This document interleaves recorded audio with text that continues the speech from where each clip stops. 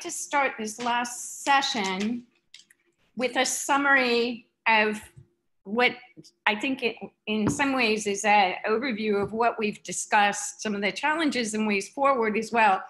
I have to say I'm a bit in awe or a bit overwhelmed in one way in that I'm doing this, whereas Kathy Manduca has the knowledge to expand perhaps and better organize. But I think the overriding commentary to all of us is that we need a pipeline, and the sooner that pipeline starts, the better, with links to high school. I know that UTIG and industry in Texas has set up the Geoforce program that not only motivates students into geosciences careers, but that also brings diverse students and supports them through high school and into university with a bit of a mentoring program as well. Many of us are involved with high school students.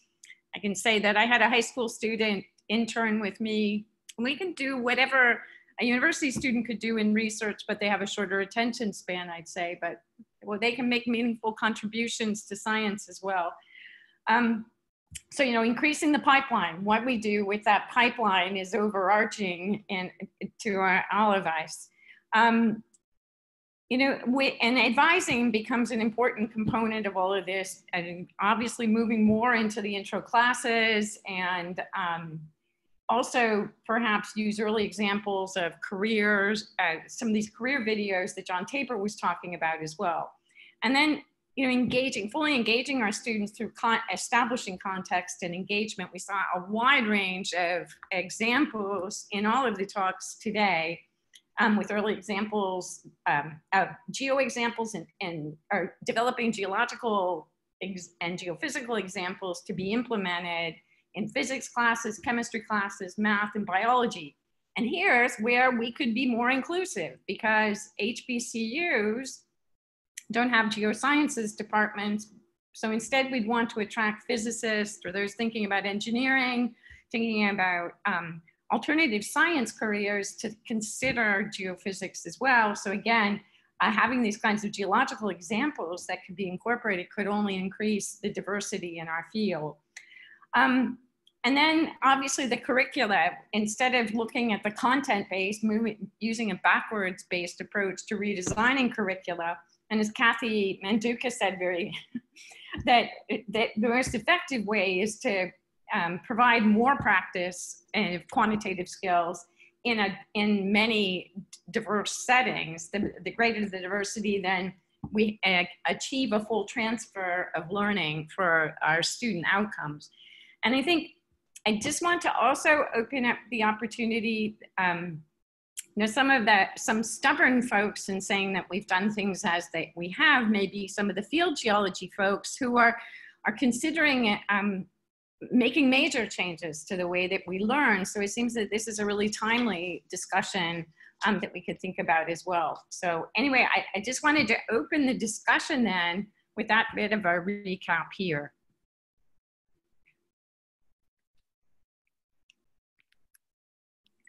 So I guess what I'd say to all of you, or any of you who would like to comment, we haven't mentioned explicitly increasing diversity. We have a comment that came in from one of the, and I'll point out, not only do we have diversity in terms of student demographics, but we also have challenges that have come in.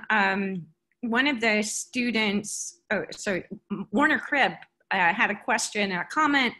The pressure at state universities to have students graduate faster, it's compounded by the increasing number of community college students we see who expect to finish their 4-year geology degree in 2 years. And those have to work full time to pay their tuition and other expenses, and so do not engage in the REU program or research experiences that we offer in the classroom. So this is a tough problem in squeezing the program. If employers want more quantitative skills, then how do we help them, or how do we get these employers to talk to state planners to change that trend to one that's more reasonable in terms of the outcomes? So that was a question we hadn't answered that I think fits into this broad overview as well. And yeah, I think the number is 30% of students at state universities go to two-year colleges and then attend state universities to complete their degree. So there's a very different situation than anything that's been discussed by those of us that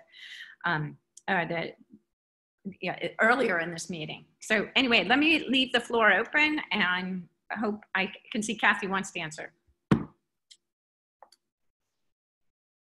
I'm not sure how I signaled that I wanted to answer, but I think that the last point you made, which is that we're always squeezing more and more and more into the curriculum, and this looks impossible, is a really important point. And we typically design from what we want to have students be able to do to what does that mean for instruction. And I wonder if this is a good time to think about a different kind of design at the program level, where we think about how much time we have and what's the most important things for students to leave with, that we can reasonably, how can we best use that time to teach well the most important things, and then to really work hard on what Barb talked about, which is how do we support that core with the wide variety of opportunities that students need to be able to do specific different things.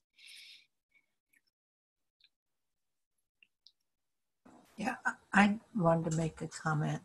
I agree with what Kathy said, but also one of the things that we addressed in the effort I've been doing is looking at the transfer between two-year and four-year colleges, and really trying to get two-year colleges and four-year colleges, the faculty, to talk to each other to make sure that the two-year colleges understand what's going to be required in their sort of local university for the second year. Even some schools have started having exchanges where faculty in the four-year colleges will come in and talk in the two-year colleges and vice versa, and running field trips together, having different kinds of projects together, getting the two-year college students to, interact with their freshman cohort, which they will hopefully become, juniors with, and really trying to increase that. And that also has one way people have been really increasing the diversity, because there's the demographics of two-year colleges actually reflects the demographics of that particular area.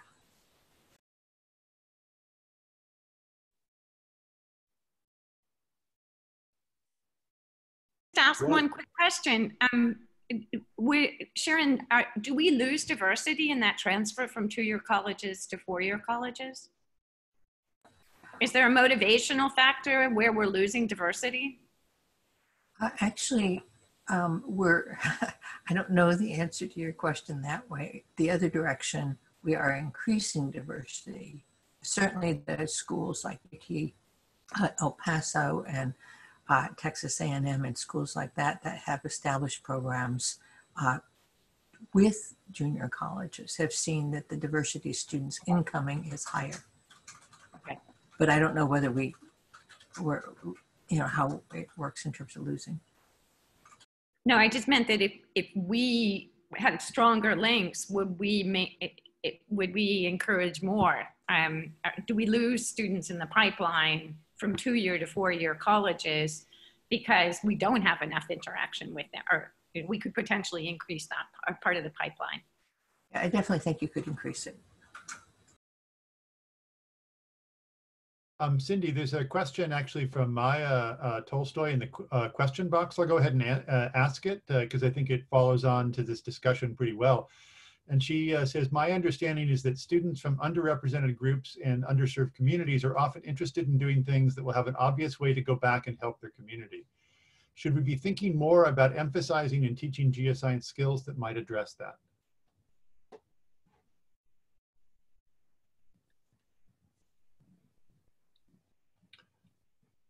I mean, yes. I do think that if you get into things that get to the motivations of students, that respond or responsive to the motivations of students are clearly going to be more successful than things that do not. So I think that definitely definitely does seem valid. Yeah, that's one of the things we're trying to do with our just just developing program. So I don't have data, but I'd be interested in anyone actually has data and other papers that do say that. There are, John, but I don't have them pulled together. Yeah. I need to do that. I will say that from Integrate's experience, which was grounded in this idea that not just more diverse students, but more students in general would be interested in the geosciences if it was clear why it was relevant and practical, has made a lot more progress at the introductory level. And actually the faculty survey data show that in general, we are much better at the introductory level in teaching students in the context of societal issues than we are at the majors level. So I think if we want to use this strategy or explore this strategy, we have to think about not only how we get them in the door, but what's the role of this strategy in keeping them in the program. So, yeah, and Maya has a follow-up. If could people provide examples of topics that might work well in doing so? What are the Integrate site would be a great place to look, which has best GETC modules on it. So, Kathy, so there's another question. Oh, go ahead. I was just going to follow on. I was curious from what you just said, is there evidence that we're actually losing major students because of this lack of kind of connection with societally relevant issues? You said keeping them in the pipeline. There's evidence we lose. There's evidence across the STEM disciplines that we lose students in the upper division. We lose more students from underrepresented groups than we lose from geoscience, or lose from majority groups. Whether or not that's tied to the lack of societal connection isn't as I don't know I don't know that there's a study that shows that. But I do worry about a sort of bait and switch where we encourage people to study the geosciences and introductory level courses by showing their societal relevance, and then they move into a curriculum that is much more abstract and not aimed at that outcome. More GETC modules at majors levels. Yeah. So comments that I would agree.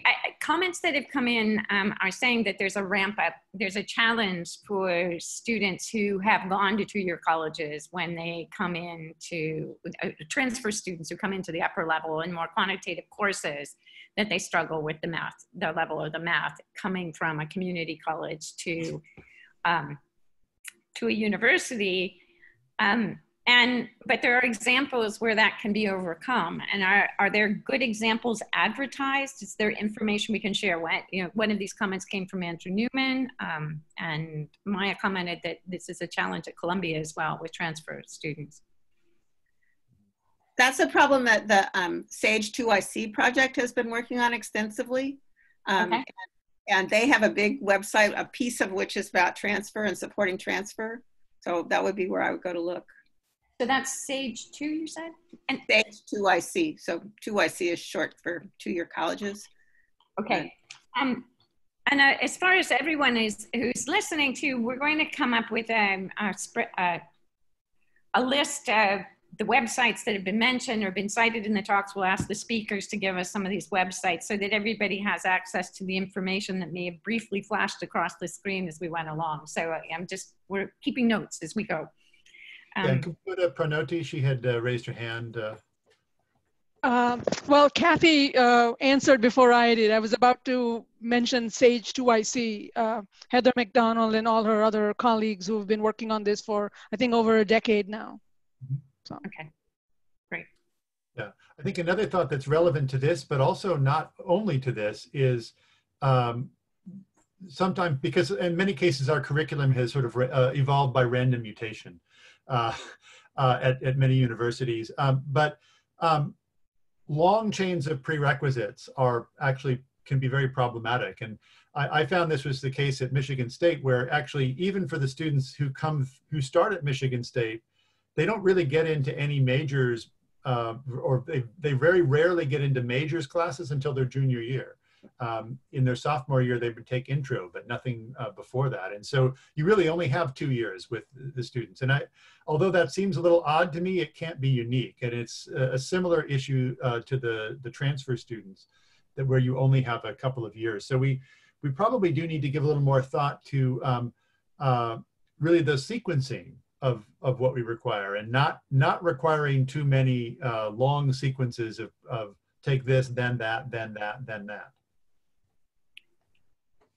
There's another question that came in, and I think it links to, well, I would imagine most of us have experienced this in trying to teach remotely, that we expect our students in some ways to know more than we do, be technical, have those technological skills, but don't necessarily. But in Jim Knapp comments again, at a state university in a rural state, we're seeing a significant increase in the digital or exacerbation of the digital divide, especially with socioeconomically disadvantaged students. So that's existed. We probably didn't know how severe it was. It's now readily apparent.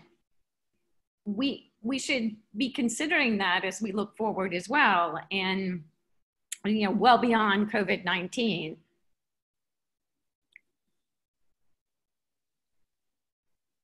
Does anybody want to comment about how we can, ways to work, particularly with the internet? Internet isn't available to all, particularly in rural areas. But even so, we also have technological challenges where we're probably seeing a lot of students who rely completely on computers on campus. So, now that we've learned this, what do we do as well? Yeah, I mean, my experience in the last year is they all have smart devices and they all have these devices, but what they may not have is good internet when they go off campus. And, on campus, again, it's not an issue when they're on campus, but what they have available when they go off campus, or when they go home, or especially now when they have to work, who knows, they might have to work from their grandmother's house. It's a real issue right now, but I think it was an issue. It was just being, I think, kind of hidden by the fact that they were spending a lot of time on campus where that divide was not so marked. So in the immediate moment, the high schools are all facing the same challenge, and they're working very hard at figuring out how to provide access to all of their students. And so it might be possible to work with for the students in all these different places, because your students have now gone home to lots of different places, to have them, to see if there's a possibility of working with the high schools to figure out how to get access to the internet. I know in the small town in Idaho that I'm from, the library is now providing drive-up internet access where you can park your car in a place and get everywhere. And I have students working for me using drive-up internet in libraries. But I think the bigger opportunity here, and this goes back to your question about what is the opportunity with COVID-19, is that COVID-19 is helping us to see things we couldn't see when students were on campus, not just the digital divide, but it provides all sorts of opportunities to see a different side of how your teaching is working.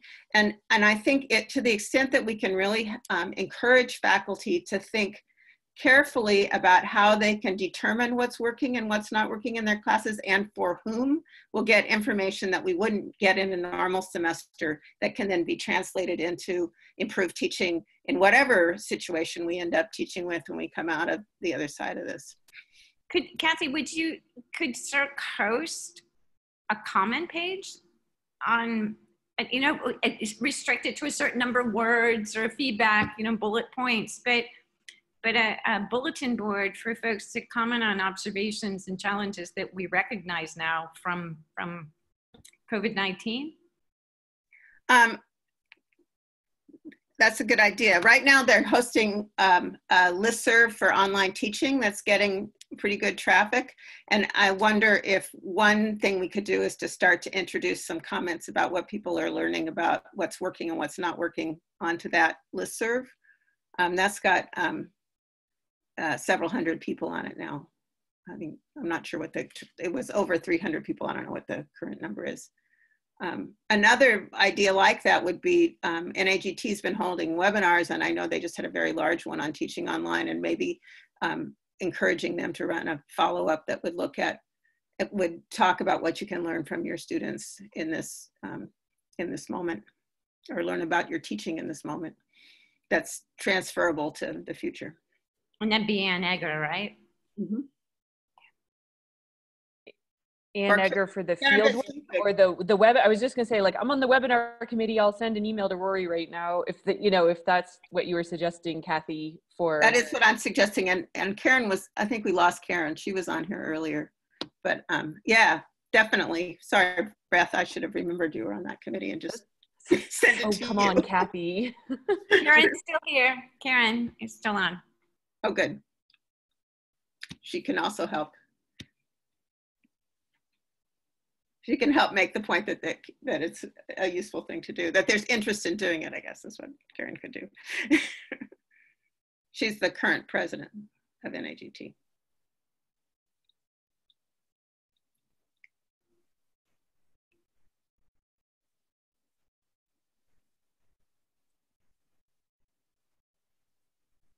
Okay, so Karen is in a status she can't talk, but she does have a message here on the Q&A box.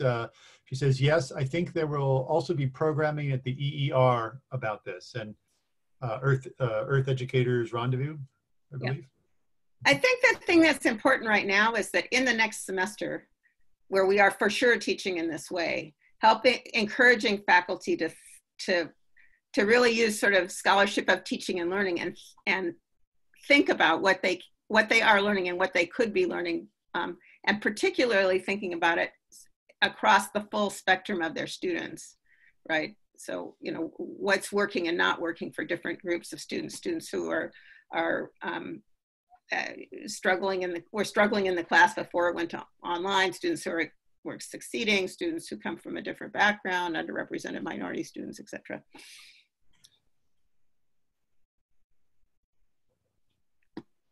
I have something related that's sort of a question for Sharon, which is earlier someone mentioned about whether we could get more funding from industry, whether industry could be working at a national level. And from my limited experience, it seems like most commercial firms are more interested in working with individual universities. But I'd be interested whether Sharon could comment, or whether, when looking at the overview, are there companies that want to work at a broader scale than just with a single institution to try to, and this would be trying to address this need for some extra funding perhaps for the students who don't have access to the digital resources. From what we've seen, it is just as you said, most companies are wanting to work with individuals at specific universities, or with specific universities where they're hiring the students.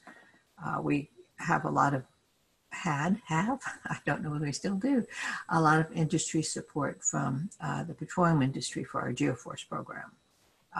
And that's the only reason that thing has actually been running for a long time and been very successful. But with the price of oil, chances are strong it's going to be, difficult to get funding. We've tried getting funding from other kinds of, industries with very little success. But usually the industry is more interested in where they're hiring the students from, giving them data sets, working with them one-on-one, things like that. I know AGI certainly has made an effort to get industry support for broader types of programs, and with some success, but nothing like individual universities do. So we have a couple more questions. Matt Pritchard, who's on the committee, said, the speakers made some great suggestions on how to add quantitative modules to classes. What are some specific strategies to help convince our colleagues to do this and to think about adding them to all courses in a curricular? I like Barb's comments about overcoming tyranny of content and focusing on outcomes instead of courses, but there are a lot of people who are resistant to change. Yeah. Is there an article that discusses practices for transforming the curriculum? Are there other disciplines that are doing this better than us? Barb. Could I make a comment on this? So I think it's incredibly difficult to proselytize at home because faculty members are well trained, they're intelligent, they put a lot of time into what they do in the class, and to have a colleague come in and say, no matter how politely and nicely you phrase it, it comes across as, well, I don't think you know what you're doing. And so I think there are people who are willing to come and do a consultation and bring somebody in from outside who's thought a lot about either curricular reorganization or thinking about how to redesign courses if the focus is going to be on a bit more integration at the societal impact level, or combining quantitative problems with societal impact problems and putting them into petrology and min and structure and hydro or something like that. Get somebody who's got good ideas and who can shake a few trees and can come in and inspire your department altogether, rather than you being in the role of saying, here's where I think we ought to go. I think it's tough to proselytize at home. So I was just going to say that NAGT does a great job with their traveling workshops in terms of coming in and helping. I've got a lot of responses from departments that said they've had them come in. It's made a big difference. Another thing that has been said by many department chairs is that when they provide the opportunity for faculty to have professional development, to go to the Earth Educators Rendezvous or early career events at CERC, that those things really have made a difference, because the people come back individually. Some are actually including that in their teaching, in their annual evaluations for people, asking whether, have you tried these methods, and, giving incentives for doing those sorts of things. The other thing we found is that quite a few departments have said that having this community sort of vetted list of the kinds of things students need to know, being able to show that to their faculty and say, look, employers think these things are important, the community thinks they're important, that has made a difference as well. But I will say from experience that it's very difficult to change things from in your own institution. Yes, it is. I mean, even if people aren't fundamentally resistant to change, they still have classes that they've prepared. And when you scramble everything, everybody has to scramble. So there is a natural sort of level of some sort of resistance at some level. But on this sort of topic, actually, Karen added, we've already heard a little bit about NAGT's traveling workshop program. She notes that there are application deadlines 3 times per year. So departments can essentially bring that program to their department. There was another comment earlier when we were talking about geoforce. Sharon was talking about geoforce and talking about industry, and we were talking also about state universities with challenges and trying to push students out the door in an already rushed program. But we had Mitri Irwin commented that we have to be ahead of companies, not let them lead us. And he says that, she says that as a corporate lifer. So I wonder, we've mentioned some things, we've talked about industry and our industry partnerships as far as career goals.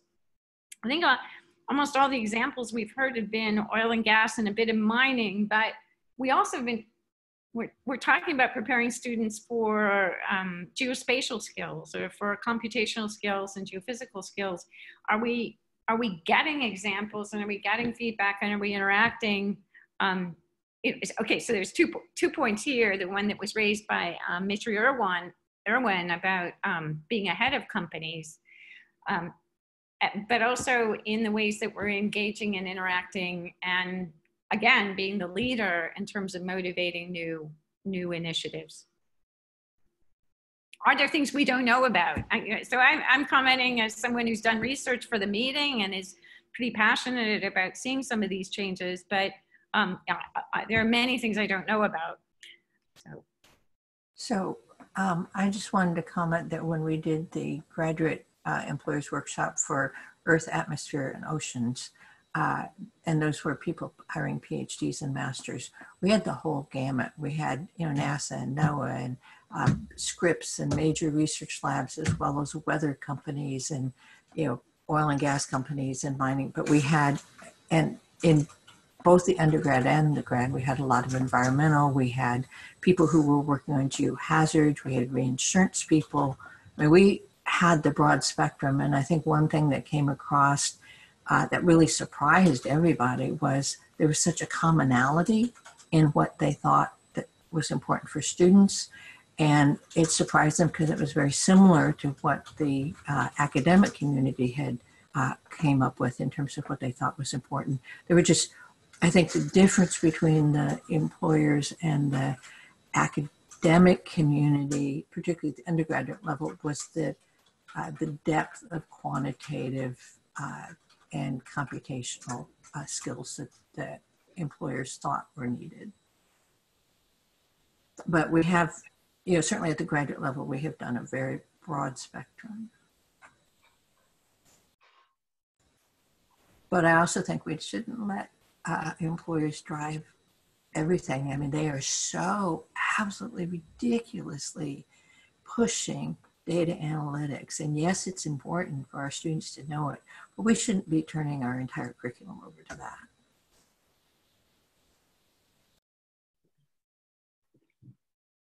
Yeah, I'll just add, Bill Walter had pointed out that the national labs were mentioned, that the national labs hire a variety of students, undergrad, grad, and postdoc, generally for summer sessions. Of course, this summer is up to who knows, but that is another one of this list of potential employers.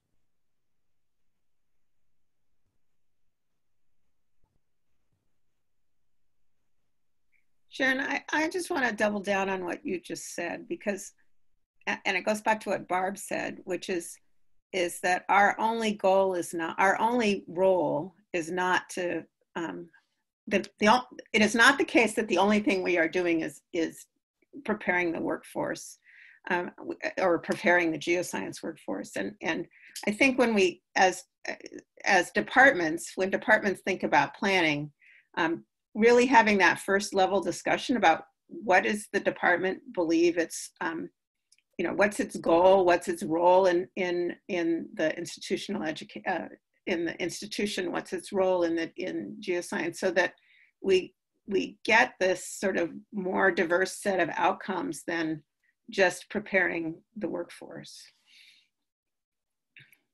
And that, I think, will help this necessary discussion about what are we going to do with the 2 years of time that Jeff has identified, which is what we really have with our majors.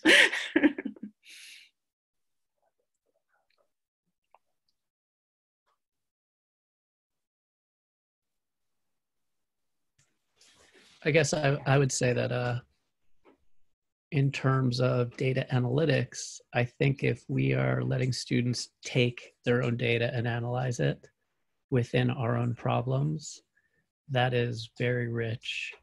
And that can mean just going onto Google Earth and taking topography cuts across mid-ocean ridges. Let's just take transects. Let's test our ideas.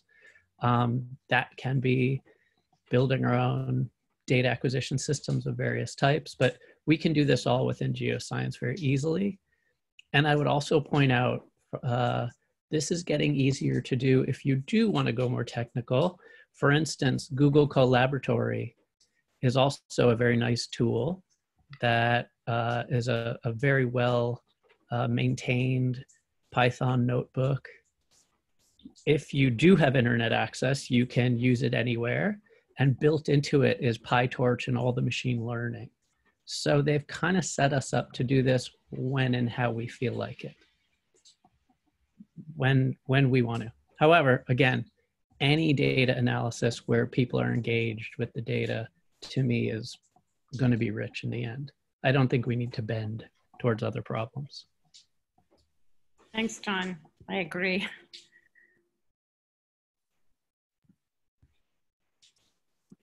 But I think by doing that, we're actually helping to produce students who are more prepared to go on and do the specific things that employers may want. So yeah, I agree. It's not our job we're not just workforce trainers. That's part of what we do, but it's not all of what we do.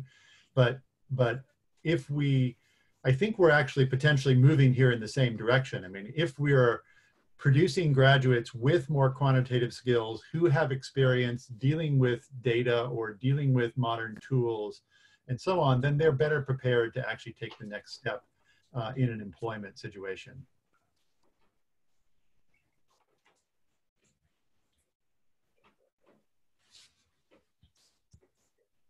Jeff, this is Pranoti. I would second what you just said in creating these career compasses. And by the way, I shamelessly, harassed all these employers that were at the undergrad and grad summits that Sharon alluded to. If I could actually just write one of these without ever talking to an employer, I would have all the right categories. It's just the nuances of each sort of sub-discipline would be different. So if you were to create one for me for your specialty, say if you were an environmental lawyer, I could write this for you and you would just tweak a little bit. There's a lot of commonality in this, and it doesn't matter whether someone is interested in an academic career or they want to be a technician for some geophysics company or whatever have you. There's lots of common threads.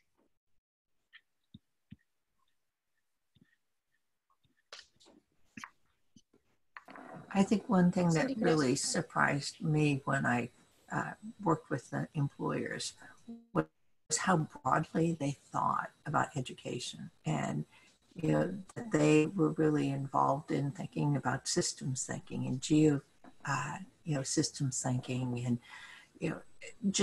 they didn't just say, oh well, they need to know this, this, this, and this.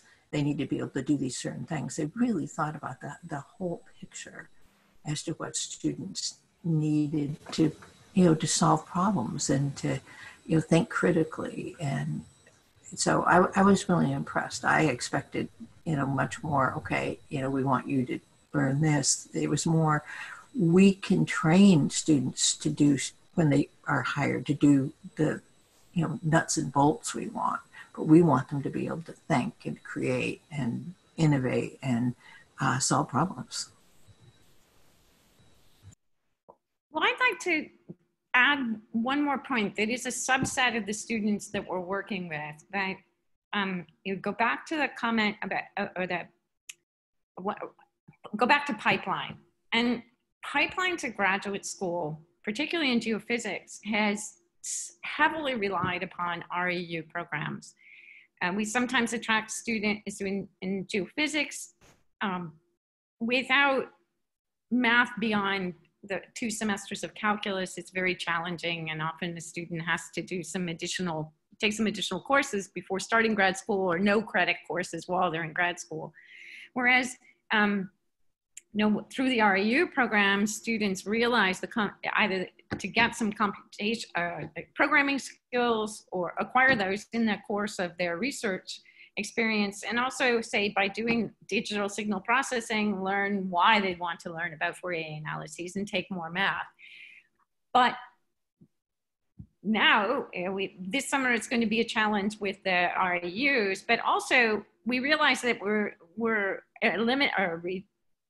excluding in some ways one subgroup, and that's the state university students who are only there for a couple of years and are probably already working part-time or maybe even full-time while they're at university, and they can't afford to drop that job to do an REU.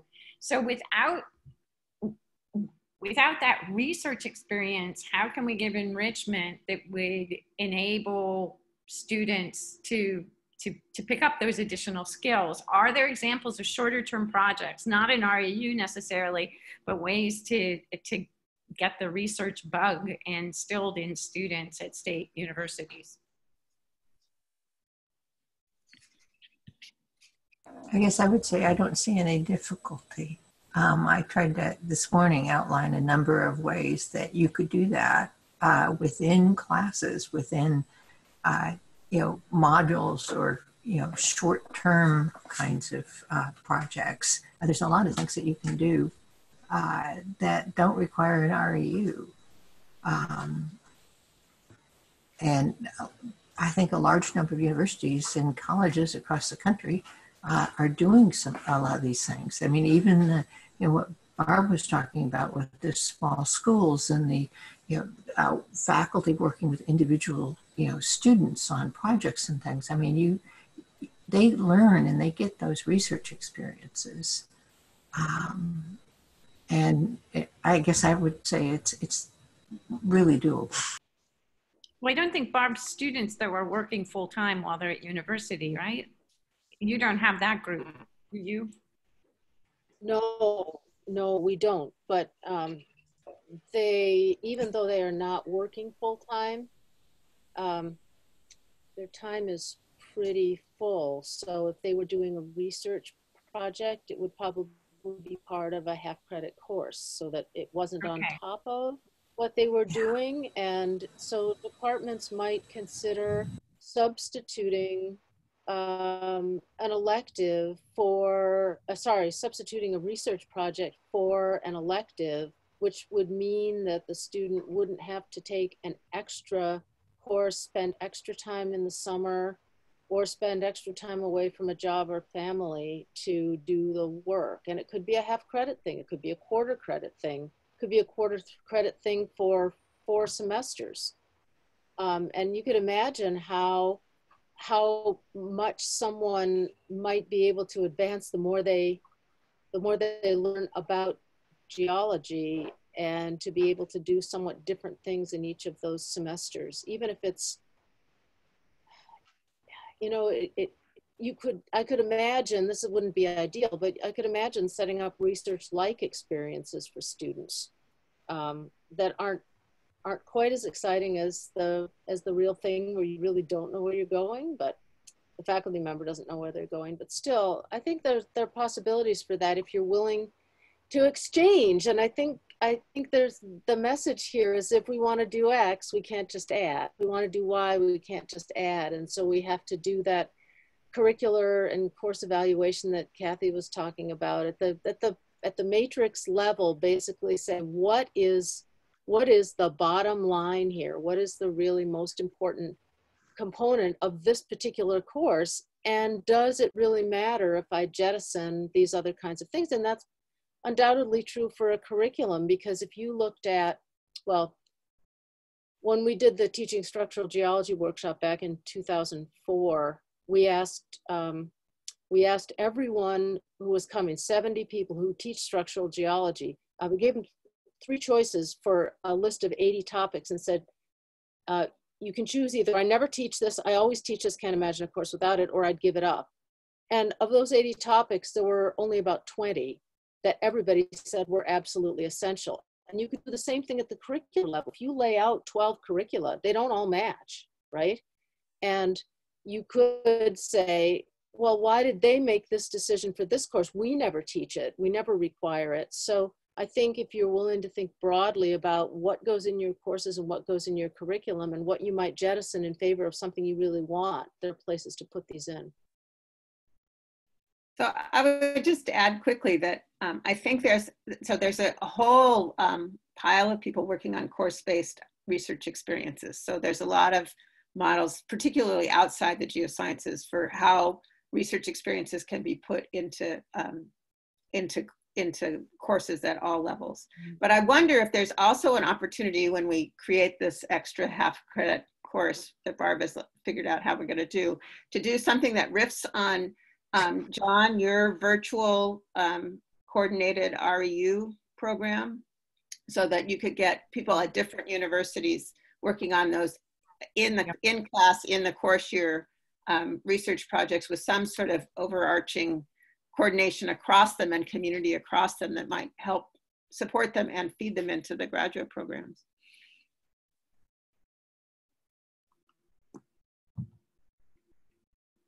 Not sure John can hear. Well, Iris, and this may be true for Beth too, for UNAVCO. Iris runs you guys all know this, an REU program that coordinates across sites. So there's a virtual component that goes across the students who are all in different places. And you could imagine that playing out in a semester-long research project or a year-long research project during the academic year. Right. I mean, the way the program runs is the students come together at the beginning of summer, but then they all go off to different institutions for the summer. So we've talked about, and Michael suggested you could make it more virtual, and I guess that's what you're saying, is do the same thing, but have that happen during the school year instead of over the summer. But you got it beginning and the end virtual and not face-to-face. Right, but the difference is where it gets a little trickier is then you're also not the same place as your research advisor. Probably you're back at your own institution. So that's the next level of virtualness, which I think we have to now get to. Right. But often, John, that is what happens. We have these bright students in an REU, and it's never over. Right, that's true. Well, you know, I'm still working with one in Argentina right now, right. And they're students for life. So when the mix works well. But has the IRIS intern program been canceled then for this summer? For this summer, yes. We decided not to try to run it because we felt it was going to be too hard to actually create the kind of an environment that we wanted to create for the students. And there's so many variables that we can't control, particularly since every student is at a different institution. So it was going to be just too difficult. So yeah, we've canceled ours for the summer. There's just a few individual students that we're trying to work with to place with individual faculty. And I may not know all the details, but at the UNAVCO side, they made the decision to take the recess internship online. All three of our internship programs online, but that's the largest one. And they've hired basically I think Donna was like, we're not traveling that much, so we're gonna throw some more money at this because we're not using our travel budget. So they've hired someone with an expertise in online education to help them design it. And they're getting computers out to all the students, and they're gonna try to bring in the mentors and advisors. And I think they're hoping to get some shovel-ready project money from the CARES Act, maybe to help it as well. But that's fantastic. To help the research aspect of it. They can run it as it is, but they're hoping to be able to research it better with a little more money. Okay, so we do need to actually wrap up. We have gone a little past our time, but not too much. Yeah, I don't know, Cindy, did you want to have a final wrap up here? Yeah. So as there was one more comment that I should mention by Maitri Irwin. She says, we all read or reread Timefulness by Marcia Bjornerud. So I don't know that, but I'll go take a look. I like to say thank you so much to everyone for your willingness to adapt and adjust and be flexible and to share, be candid in sharing best practice, which often involves worst practice and learning. No, I mean, yes, we get to where we are through risk along the way. And I think we are all in challenging times and evolving times particularly as anything field related changes or travel related changes moving forward as well. I appreciate all the feedback that everyone's given. To anyone listening, we'll collate the website information that was included in the talks that have information that could be helpful, or websites that could be helpful, virtual trips that could be helpful, all of that information. I'd like to say thanks so much to all the speakers and moderators. Oh, Torsten Becker said that too. He's just joined us, I think. Torsten's also a member of the committee, and I agree wholeheartedly with his comments. This has been a really fruitful discussion and one that's led to some suggestions and recommendations. for departments looking to make changes and to overcome the tyranny of content. So I think with that, we'll leave you and provide, like I said, this to anyone who registered for that. We'll send out this list of websites. And the rest of us then are going to debrief, and the committees will debrief a bit and look to ways forward from the content of the meeting. So thank you, everyone, and we'll be bothering you to ask for follow-up on any, or check the websites and the web content or anything new that comes aboard as well. Right, so the subtitle on timefulness is How Thinking Like a Geologist Can Help Save the World. So, you know, at this point, the world definitely needs saving. So let's hope that we can do something. Okay, so thank you, everybody.